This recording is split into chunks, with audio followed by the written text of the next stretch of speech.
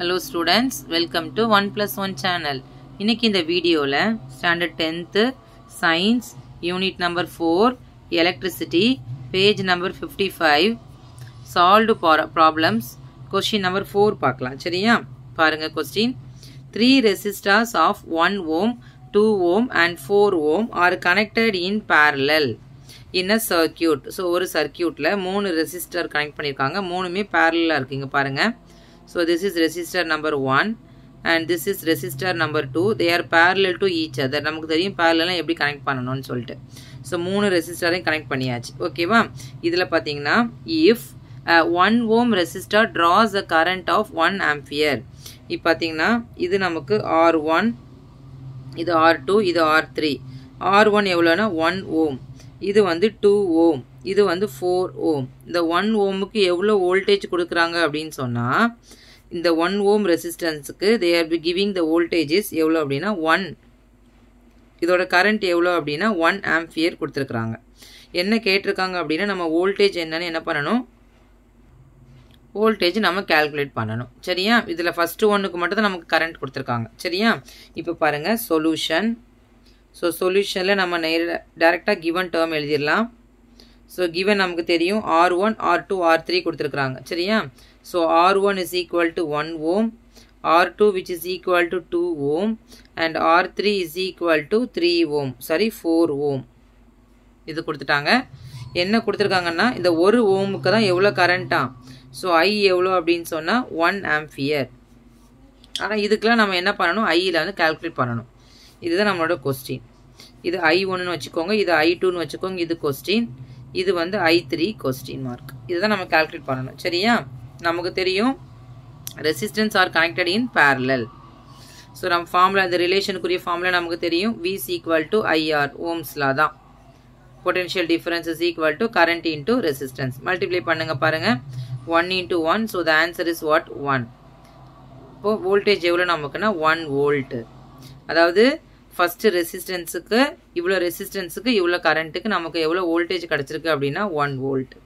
நமக்கு தெரியும் இப்போ வந்து parallel சர்க்யூட்ல வந்து ஒரு வோல்டேஜ் தனித்தனியா போகாது. இதே வோல்டேஜ் தான் எல்லாத்துக்கும் என்ன ஆகும்? டிவைட் ஆகும். ஓகேவா? சோ இப்போ இதுக்கு 1 வோல்ட்னா இதுக்கும் 1 வோல்ட், இதுக்கும் 1 வோல்ட், இதுக்கும் 1 வோல்ட் தான் போகும். இது வந்து என்ன ஆகாது? வேரி ஆகாது. சோ வோல்டேஜ் வந்து எல்லா கேஸ்லயும் அதாவது இந்த மூணு ரெசிஸ்டன்ஸ்க்கு ஏனா they are connected in parallel. So அதோட வேல்யூ எவ்வளவு அப்படினா 1 தான்.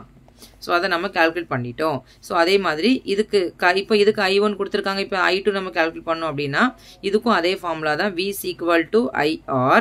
ஆனா இந்த இடத்துல நமக்கு கரண்ட் தான் வேணும். வோல்டேஜ் நமக்கு என்ன பண்ணிருக்காங்க? கொடுத்திருக்காங்க. நம்ம வோல்டேஜ் அதுல கால்குலேட் பண்ணிட்டோம்.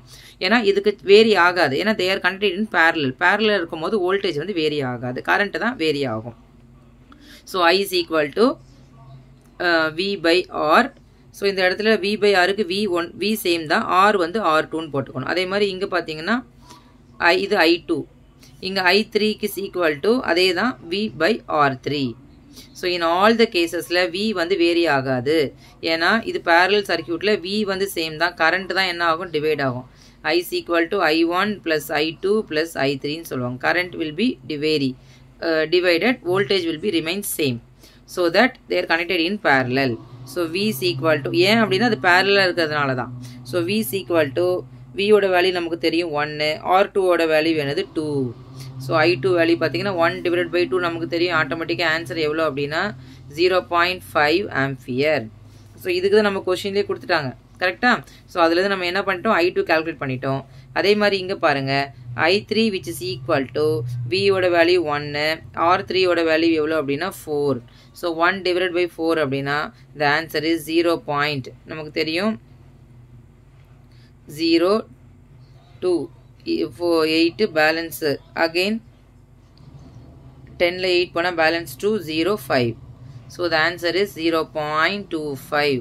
So I3 which is equal to 0.25 ampere. So ஒரு வேல்யூ தான் கொடுத்திருக்காங்க. அத வச்சு நம்ம என்ன பண்ணிட்டோம்? I1 எவ்வளோ? I1 क्वेश्चनலயே கொடுத்திருக்காங்க 1 ampere. Then I2 is equal to 0.5 ampere and I3 is equal to 0.25 ampere. நல்லா கவனிச்சுக்கோங்க. இதுல ஒரே ஒரு concept whether resistance are connected in parallel voltage will be the same. இதே வோல்டேஜ் தான், கரண்ட் தான் என்ன ஆகும்னா டிவைட் ஆகும்.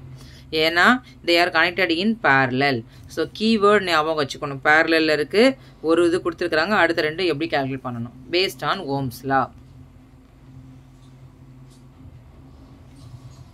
Thank you students.